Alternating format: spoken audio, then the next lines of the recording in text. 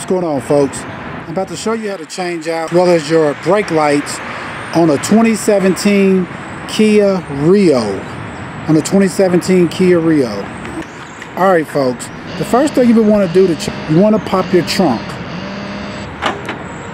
And once you pop your trunk, what you're going to want to do is look inside of your trunk over to the side right here, and what you'll see is this right here, like a little access panel.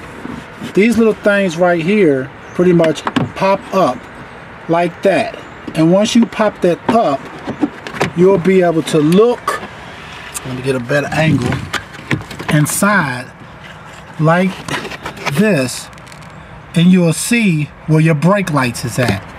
This gray twist thing right there is actually your brake light that you basically just twist out, and once you twist that out, you'll see your light itself. I'm about to twist it out now, and I'm going to show you what it looks like.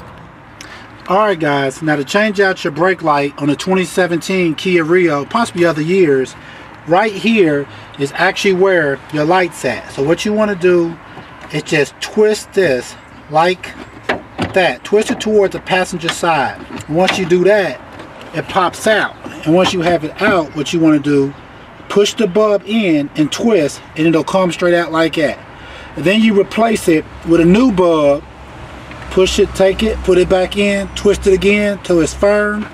Take this piece, stick it back into, if you can see that hole right there where it goes at, then you take it, stick it back into that hole again,